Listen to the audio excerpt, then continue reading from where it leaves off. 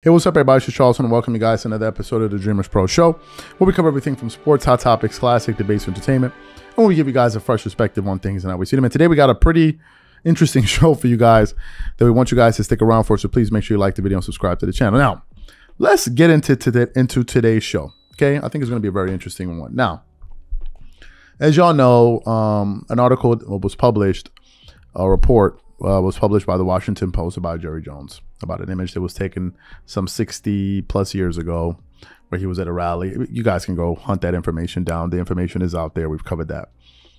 So that information was there, and one major news sports media platform picked up on it and decided to discuss it, and that platform was ESPN First Take.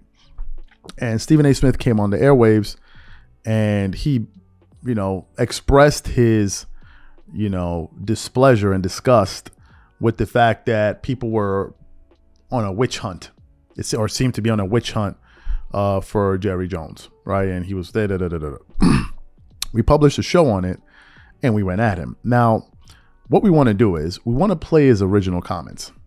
The reason we want to play his original comments is because we believe that is going to give this show a lot of context, because what the person said is he is reacting directly to what Stephen A. Smith had to say on ESPN First Take when that Jerry Jones story broke. So we're going to play that now and then come back and react to it. So take a listen to that there. Stephen A., your reaction to all of this? I'm pretty pissed off. And let me say this. I'm pissed off, but not for reasons that people would think. I'm very, very fond of Jerry Jones, and I'm not hiding that from anybody. Is his record perfect? No.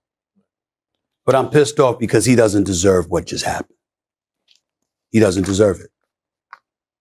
Our report said he was 14 years old. Yeah. Another report said he was 15 years old. At minimum, that's 65 years ago. You're going to bring up a picture of Jerry Jones standing at this protest. No question, what was happening is not something that anybody as a black person should be appreciative about. We had 6 students at that particular North Little Rock High School that was trying to desegregate the school. No one should be okay with it. Nobody should be okay with that. Regardless of race. We understand that. We get all of that. We also understand what we as black people and as black folks, black men have to deal with.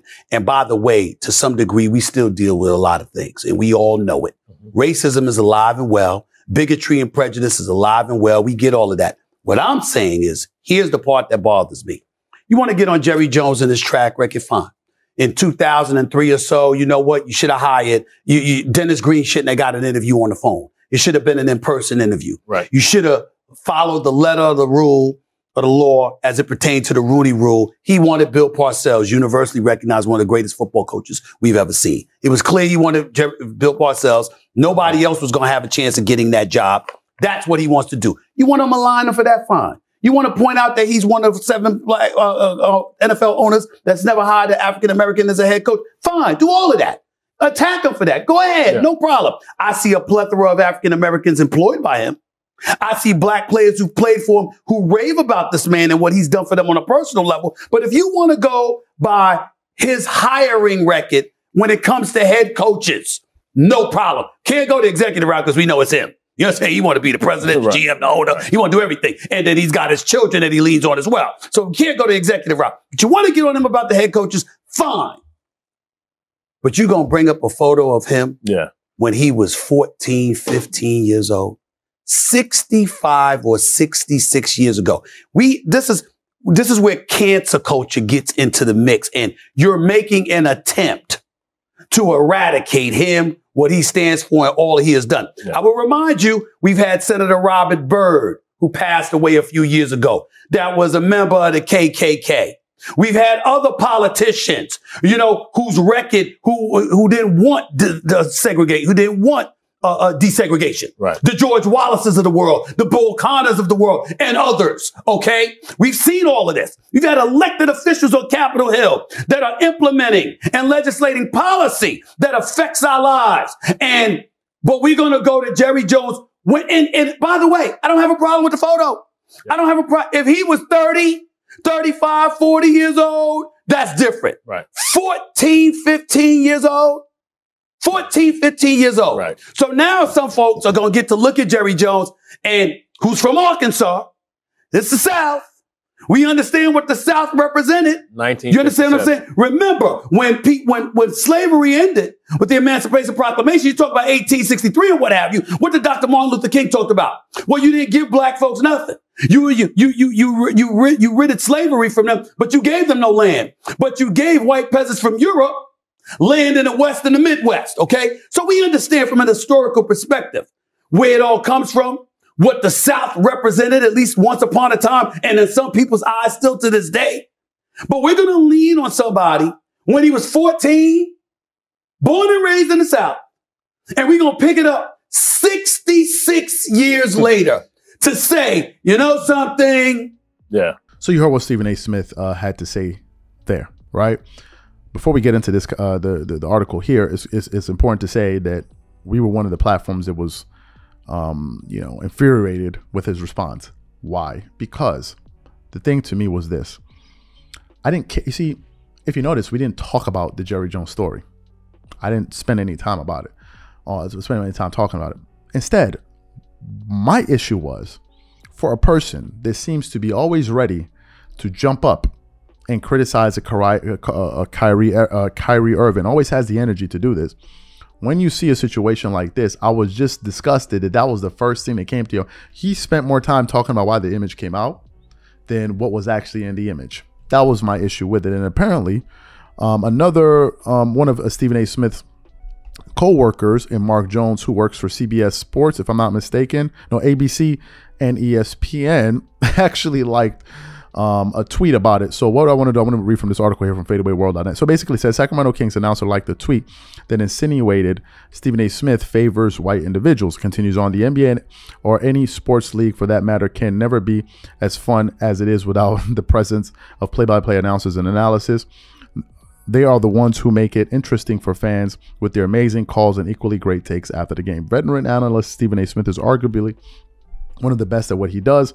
He is laser sharp with his takes and never backs down from calling out anyone if they are in the wrong. But sometimes even Stephen A. Smith can make a mistake. For example, he was most recently caught on TV citing a report from the Twitter troll page Ballsack Sports. Reported a story regarding James Harden and Kyrie Irving reportedly being in a physical altercation, but it was obviously fake. ESPN broadcaster Mark Jones likes a clip blasting Stephen A. Smith.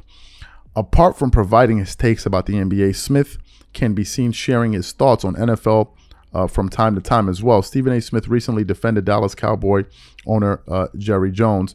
However, not everyone agreed with Stephen A. Smith's defense of Jones. Bishop Talbert Swan used a video featuring a bunch of raccoons dancing to share the fact that he likes Smith's supporting Jones. Now, I watched the video. We're not gonna play the video. But it's basically a bunch of raccoons dancing, and then they're playing some very, very funny music. It's a hilarious clip when I saw, but we're not going to play it here on the channel. And apparently, Mark Jones liked a tweet. We're getting this from Outkick, insinuating that colleague Stephen A. Smith is a C for defending Jerry Jones, and he liked that tweet. So. As y'all know, as I just said, Mark Jones is also a staff member of ESPN and ABC. Here are my thoughts on this. What Mark Jones did is not, I don't think it's something outside of the ordinary. Him liking that tweet or that video is a sentiment that I think a lot of people share about Steve. This is not a secret. I'm not here breaking any news. A lot of people feel this way about him. Me personally, I personally believe that Stephen A. Smith has very little respect for blacks. It's just my opinion. Now, some people may disagree and all of that. And, I think it's important that I touch on this point. We got to stop playing games with this situation. There are people that talk about race baiting, okay? And it gets into the political realm, so I'm not going to get into that realm because that's where people like to BS you, so I'm not going to get into that. But I've noticed that people that talk about race baiting are very, very, very sensitive about race. And they like to stick their head in the sand and act like as if it doesn't exist. If you're going to be having that conversation where you want to live like a little baby, you know, you want to be a little kid and you don't want to face realities and act like as if these things don't exist, then please spare us all. We're all of us here adults, and we can all have adult conversations. If someone brings up an issue that is existing, it's not race baiting. They're talking about it, right? And I notice that people that say this, they talk about race, but they sit up there and talk about race all the time. It's a joke. So please spare us with your people feel like as if they're doing something. We all understand what you guys are doing. Talking about race bait. We're talking about what exists in reality. Where do you live? Where do you live? Okay, you may think it's not real to you, but it exists. So that's all that matters. Now, to Stephen A. Smith's point, I've said this. Back to Stephen A. Smith. I don't think that he has any respect for blacks. Period. End of story. I don't. I think that his default position is to always. He's very easy to criticize blacks. It's something that he's been called out on this show numerous times for. Guests have come on the show and basically asked him this question. You saw Terrell Owens when he went up there and said, "Hey, bro, what's the problem? Max Kellerman seems to have more of a backbone for your community than you do." He took offense to, "Oh, I don't." It's all BS. It's all BS. In my personal opinion, you know, I don't take him seriously when it comes to these things because I've seen how he behaves. Right? He doesn't have any respect for anybody. He doesn't. He only has a respect for maybe one or two groups, and that's it. He has no respect for anybody else. Zero. You go up there, you start making fun of various players from around the world, making fun of this guy. He has no respect for anybody. None. For nobody.